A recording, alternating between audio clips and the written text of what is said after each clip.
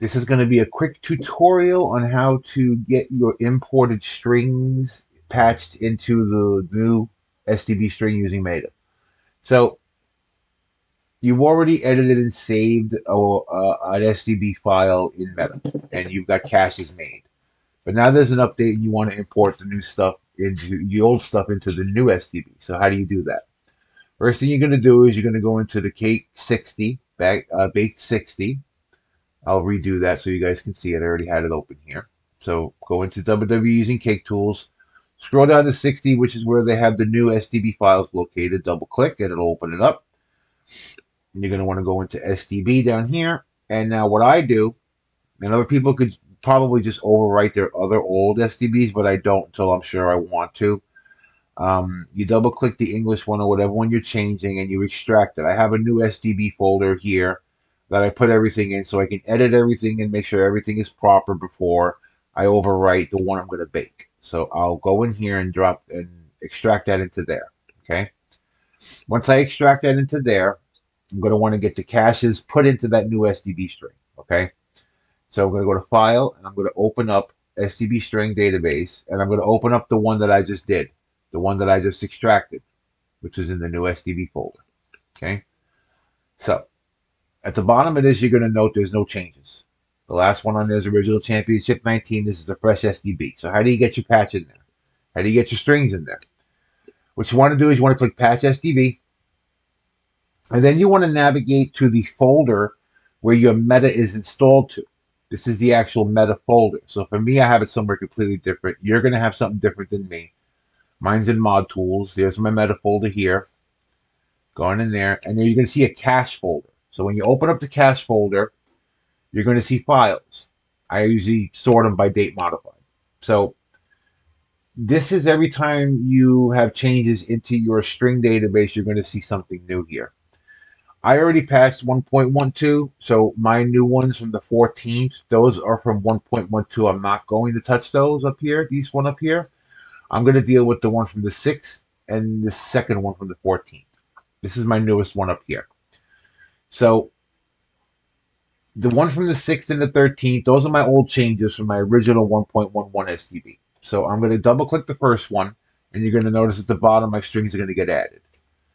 See, patch string database, and now at the bottom, my strings are down here now. It ends with Orange Cassidy. But that's not all of my SDBs. That's not all of my strings, because every time you save and close your meta, after you edited strings, it creates a new cache, but it's not cumulative, which means that you won't see your first changes and your second changes together if you've added new things.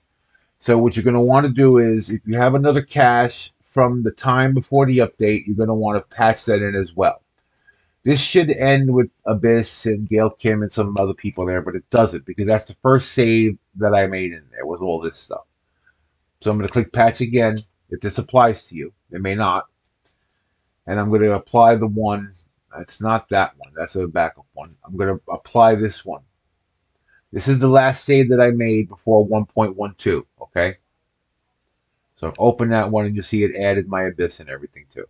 So that's my current, most up-to-date strings imported into 1.12. Now I'm going to click Save SDB, and it saved it. Okay? Once I saved it, it says Updated Cache down here, see? Now your cache is now updated. The top one, the most recently modified one, will be for 1.12. That's the one you're going to be clicking on when you go and update to 1.13 later on next month, whenever they do that. But everything should now be in here. If you didn't overwrite your original SDB, what you're going to want to do is you're going to want to go into your where you extracted the new SDBs from. You want to go into that. And you'll want to take the one you just updated, which is this one for me. And you want to put that, if you didn't put it in your original one already, you want to put that to where you're going to bake. That's where I would bake, is right here. So you would overwrite that, close it all down, and then you're going to bake your files, and all of your changes should be in there. There are some variations on this. There are certain ways that it can go wrong if you don't save proper. or if you try to go revert back from 1.12 to 1.11 for some reason, you just don't want to ever do that. You want to make sure you have to be careful when you do this so that you make sure it's done right. But if you follow those steps on how to do it, if you use Meta all the time for all of your changes going forward, every time you change, your latest cache in that folder will always be your latest changes, and they'll always be able to be imported into the next patch when you patch with Meta. All right. I hope that wasn't confusing. I know I kind of ramble a little bit, but um, stuff like this usually requires detailed explanation. If you have any questions, send me a message in Discord, in the Meta Discord, or tag me, and I'll answer it to the best of my ability. If anything can be modified in this video or explained better, let me know, and I'll update the video with anything in the future. Thanks, guys.